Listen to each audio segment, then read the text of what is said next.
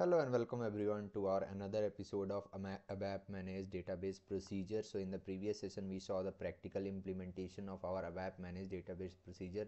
We have taken a requirement to calculate the interest and we have simply calculated it. Now in this part we will see how to practically pass or how to passing parameter to our AMDP method. So how we can pass parameter to AMDP method. Now since we already know that in case of our AMDP what we are doing, we are writing SQL script inside our AMDP method, right? This is what we are doing. So now based on a parameter how we can get the data. Okay, so in the previous session what we saw in the previous session we saw or we implemented our AMDP method, right? AMDP method to display the loan amount. This is what we saw, loan amount for a particular customer. Now in this part what we will do, see we will see how to pass a parameter. Okay, so I will take a requirement for it. I will take a requirement. I will take a normal requirement for it. My requirement is I will display the item details or project details data from our project table that we had created. So project table, let me just show it to you. SAP logon. I will open the logon part. I will do the login. Okay, I will open it. I will go to SE11 and I will open my project table. So this is my project details table. This is my item table, right? We have got 3 fields and in this particular table I have got records from 101 to 105, and for each record if you can see we have 3 items. We have 3 items for each of them because we have got multiple primary keys here. We have got multiple primary keys. Perfect. So now what I will do is I will simply use this table and I will take a input as a parameter. So from user from our project table based on the parameter passed by the user. Okay, so what will be our parameter in this situation? My parameter will be the primary key of table, which is EMP ID. So it will be employee ID. Employee ID will be the parameter, and based on that we will create and implement it. All right, so now I will simply create my AMDP. So we will follow certain steps again. I will right click on my package. Okay, right click on the package, new, and go for ABAP class. Go for ABAP class, create a AMDP. So AMDP class parameters, passing input as parameters, and description as passing input as parameters. Then I will go for next. I will select the transport request. Okay, and this is now my class. Okay, this is my class. Perfect. So now in this particular class we will make this class a AMDP class. How we will make that? By implementing the interface. So our interface I am going to simply implement here. My interface is if AMDP marker HDB. This is my interface. I am simply passing it. Now this class has become a AMDP class. So in this particular class, in the public section, what I will do, I will declare my structure. So types keyword is used to declare the structure. So begin of ty, my item table name, which is my project table. So project here, and what I will do is I'm going to simply copy the name of my fields and their corresponding data elements. So I will select it, employee ID, type employee ID, data element, okay. Then project ID, so project ID,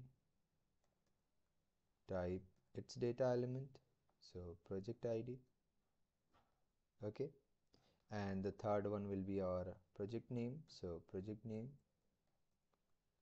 type its data element. I'm simply passing here, so copy and paste. Perfect, we have created it. So I will end as, so end of TY project. My structure is ready, right? My structure is ready. Now I will simply create a table type which I am going to use. So types LT table or LT project, I will name it. So LT project, type table of my TY project. Perfect, I will create it.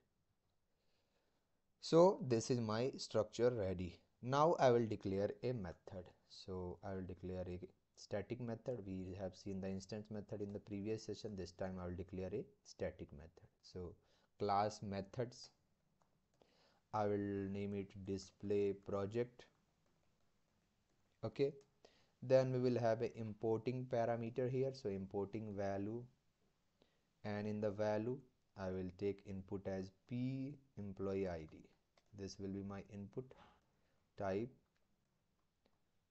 my data element, so ZAREMP ID, perfect, data element. And then I will have exporting parameter, so exporting value, and I will name this as LT table, which will be my output parameter, and its type will be the table type that we have created, which is LT project. So just copy it and paste it here. Perfect. This is the declaration part. Now by default your system will say that implementation missing for this method, so I will go to my class implementation section, okay. Go to the class implementation section. Here I will go for my method display project and method. Now this is a normal method. I need to make it a AMDP method, okay. So we will again use the syntax by database procedure for HDB language, and we will have the SQL script. So SQL script options read only, right, and using the data dictionary artifacts. So if you remember the syntax for our AMDP method declaration that we have saw, here we will have the data dictionary artifact. So the table name I will pass. What is the name of our table? Let's copy it. So this is my table, just copy its name and paste it here. So using table name, perfect. Now you can see again a syntax error is raising. The body of a AMDP method cannot be empty, definitely. So we will write the logic here. I will do the logic part. So what is my output? LT table, LT underscore table is equal to my select query, select EMP ID is my first column, second ID is project ID, and second column is project name, okay. From, oh sorry, it will be SQL script, so we'll need to pass the comma here. Project name from our item table, right, where EMP ID is equal to PEMP ID, PEMP ID. LT table is equal to select EMP ID, project name from our item table, where employee ID is equal to P employee ID. Perfect, right? So our data will be stored into this LT table, which is my exporting parameter, right? So I can simply right click on it and I can do the activate button. Now object activated. So a very important note point that you must remember in case of your AMDP method. Let me just show you. We have already seen it during its discussion part, its introduction part. So AMDP is the replacement technology for database procedure. So what happens here is, whenever we call it, a procedure gets created in HANA. Whenever you will call your AMDP method, always a procedure will be created into your corresponding HANA. So what I will do, I will simply create a normal ABAP program. We can do it directly on Eclipse also, and we can do it from SE38 ABAP editor also. So I will create a program here calling AMDP with parameters. So calling AMDP method along with parameters. Type executable, package and transport request. Perfect. Here now again same to thing we need to do. We'll create our local structure. So begin of our ty underscore project, which is my structure. So I will again select all the columns from here, Control C, Control Y, Control C and paste. So type, pass it here, right? Perfect. Pass it here, pass it here, end of ty underscore project. Okay, very simple. Now I will simply create my internal table. So data LT project type table of ty underscore project. Okay, then I will create the parameter. So parameters PEMP ID type data element. So data element is my ZAR EMP ID. This is my data element. I will save the parameter here and I will go to my text element and I will give a meaningful name for our parameter in the selection text. Sorry, in the list heading. Oh, it's not coming in the selection text. Let's go and activate it. So go to text element. Yeah, selection text. Yeah, now it's coming. Select the DDIC reference and activate it, or you can also manually pass some value if you want, right? We have created this. Now I will go for start of selection event, right? I will go for start of selection event and I will create the object, or I don't think we need to create the object because we have made this method as static method, right? We have made this as static method, class method I am using. So I will call this method directly by using class name. So call method class name display project, right? Perfect. And I will simply pass my employee ID.